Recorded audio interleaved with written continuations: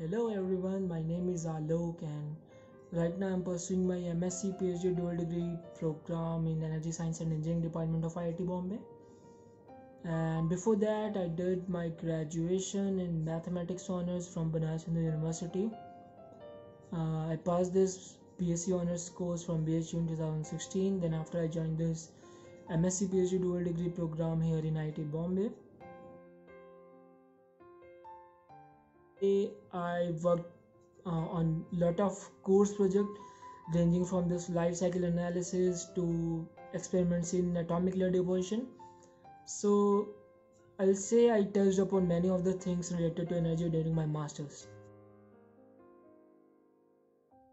If I talk about my area of work, it is basically belonging to this granular material field, and to be point I'm working in how to deal with this nanoparticle agglomerates, how to break nanoparticle agglomerates.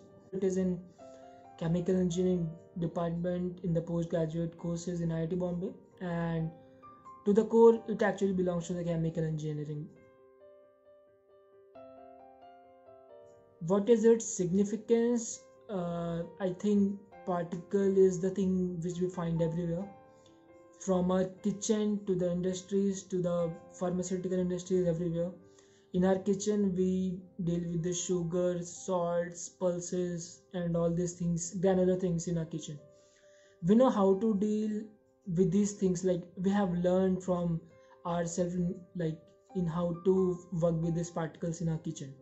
During monsoon we find that these salts and sugar sometimes getting clumsy or they are forming agglomerate kind of thing, and what we do to break is like we put spoon inside this beaker in the jar and we break the agglomerates, or we shake the jar to break the agglomerates. We know from our practical, from our common senses, we know how to deal with this particle. But when we have to go into this industries where we're dealing with the bulk things, where we keep our things in silo, where we need to do dryness, we need to dry our things from the fluidized bed, where we need to convey our particles from one place to another using pneumatic conveying.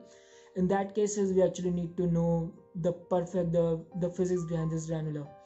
And I'll say, like, whatever we know about the fluid mechanics, we know fluid mechanics very perfectly. Up to this time we know Reynolds number to define a particular number, like in which range the fluid will be turbulent, in which range the fluid will be laminar. But there is no such thing in granular, because if a quantity is valid for this kind of particle, this subset of particle, it is not true for the other kind of particles. For example, if this property is valid for this 1 mm particle, it would not be valid for this micron size particle or ultra fine particles in the nano region. So this particle thing is very, very much useful, and lot of research is being done on this, and people are doing, because this is the field which we have to know a lot. We have to go more deep into this field, because this field is very much into our daily life, but we do not know a lot about this as we know about the fluid mechanics courses and other courses, other physics. If I say expected outcome, what are the outcomes I'm going to get? It is actually my first year in PhD, so not much I have done, nothing majorly I found out. But what I'm expecting at the end of the PhD, like we'll have a perfect physics to define how we can break, how the agglomerates are getting break by this vibration, by this vibrofluidized kind of beds.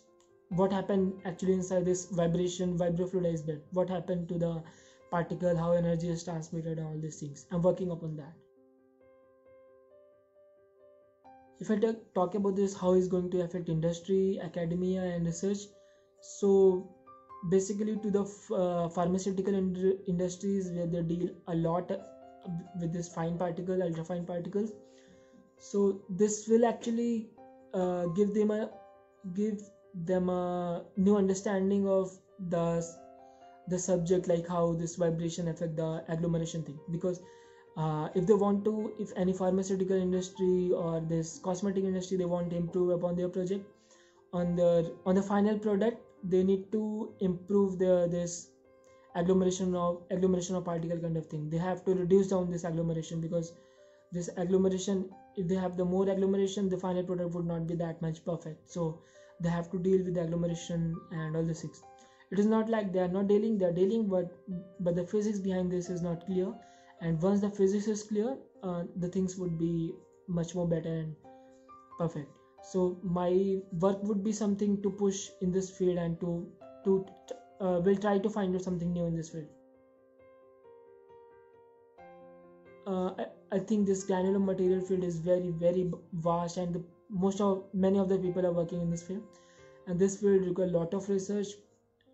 It is, as I already told, this is not very much clear as fluid mechanics.